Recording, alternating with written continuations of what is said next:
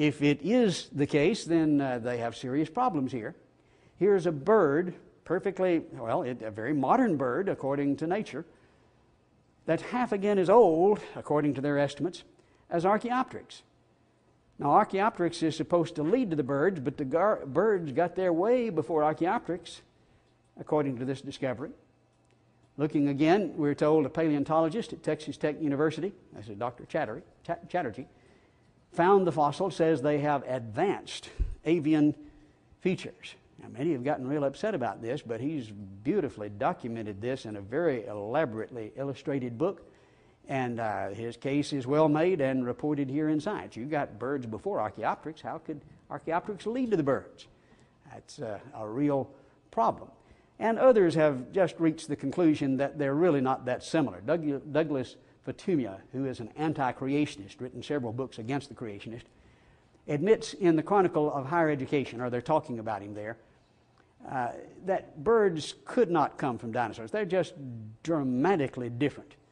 And here they report that Yale University released a landmark publication, this in '96. The impetus for the book was the fact that dinosaur and origin of birds had become overnight the dogma in the field, and many of us from the ornithological side, that is the experts on birds, felt that it was simply wrong. He continues saying that birds descended from dinosaurs is utter nonsense.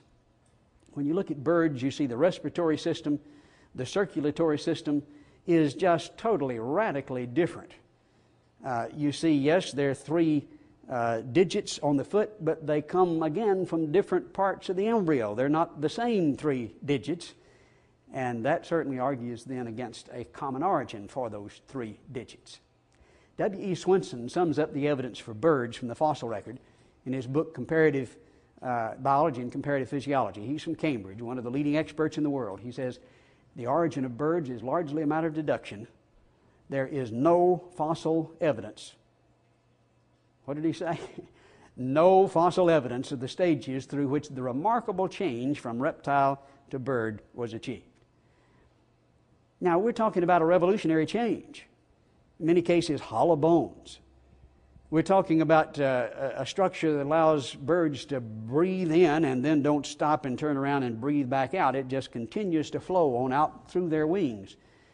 They need a very efficient respiratory system, which they have. And likewise, the rapid blood flow is necessary, and so they have a totally different kind of heart. Now, here is a radically different, revolutionary change that took place. And how much evidence is there of this radical, dramatic change in the fossil record? The leading expert says zip. Now, if you document evolution, then you've got to show this progressive change, and you don't have it. If it happened this way, there ought to be some evidence. But the leading authorities say, nope, not anything, and Archaeopteryx can't. Even Gould acknowledges Archaeopteryx doesn't prove the point. It's just a curious mosaic, he says. And the leading experts say birds are totally different. It doesn't work, and you got birds before Archaeopteryx. D.B. Kitts summarizes what we're talking about with the nature of the fossil record when he says evolution requires intermediate forms. I mean, this is, how else would you see it? That's what it takes to show evolution in the fossil record between species, and paleontology does not provide them. Now, how many times have you heard fossils prove evolution? Well, how would they do it? Showing intermediate forms change from one to the other. No. The leading authorities in the field here, writing in the journal Evolution, says paleontology does not provide them. He continues saying the fact that discontinuities, now it's continuities that show change and evolutionary progress, the fact that discontinuities are almost always and systematically present at the origin of really big categories is an item of genuinely historical knowledge. Now, writing in the journal Evolution tells you what he believes, but what the actual facts are, he acknowledges to be discontinuities, not just randomly caused by incomplete sampling, but systematically present. When you find something really different, you've got a gap. And we know that. That's genuine historical knowledge. In fact, D.S. Woodruff, University of California at San Diego, writing in Science. He's a textbook author, well-known authority in the field, just fesses up. He says fossil species remain unchanged. This is what Gould says. We know we don't see this change throughout most of their history, and the record fails to contain a single example. He's given up, evidently, on Archaeopteryx or on these links that are supposed to have led. Fails to contain a single example of a significant transition. Now, this is not a lightweight. This is one of the leading authorities, and likewise with S.M. Stanley, the paleontology department at Johns Hopkins, one of the leading authorities in the field, says, in fact, the fossil record does not convincingly document a single transition from one species to the other. Now, if evolution is proved with the fossil record, how would it be done? Well, showing a transition from one to the other. The leading authorities say they don't change, and it fails to document one transition. Wow. Again, if we were trying to write the stories of creationists, we couldn't have really done, in fact, I wouldn't have been that bold. Now, they firmly believe this. These men, in spite of what it may sound like, believe devoutly, unquestionably, in evolution. The idea is expressed by A.C. Stewart this way.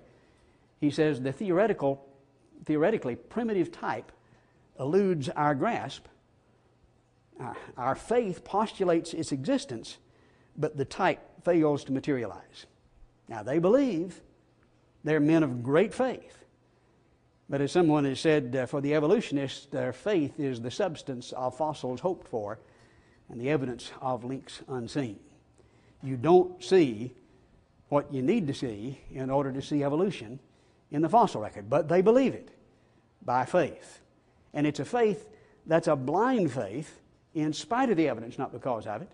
And sometimes they even say that. Notice the statement by Niles Eldredge, the American Museum of Natural History. They're professor of geology, curator there of invertebrate paleontology. Gould's cohort, written articles together with him, says, it has been the paleontologist, my own breed, who have been most responsible for letting ideas dominate reality. Now, that's not the way it's supposed to work in science. The reality is what produces the ideas. No, here's the idea. We've let that dominate the facts, the reality. He says, we paleontologists have said that the history of life supports that interpretation. He's talking about the gradual change that's in all the textbooks. We've said that, all the while knowing that it does not. And so we're looking not at just a blind faith, but there's a sense in which you could describe it as a dishonest faith, knowing that the evidence points in the other direction. They knew better, but they said it because that's, of course, their faith, and they're committed to naturalism. One of the reasons why some of these men are willing to make such amazing acknowledgments of what is true is that they do think they have an answer to that, and there is a response that's made to the kind of evidence that we've documented from the leading evolutionists. We're told the answer is punctuated equilibria.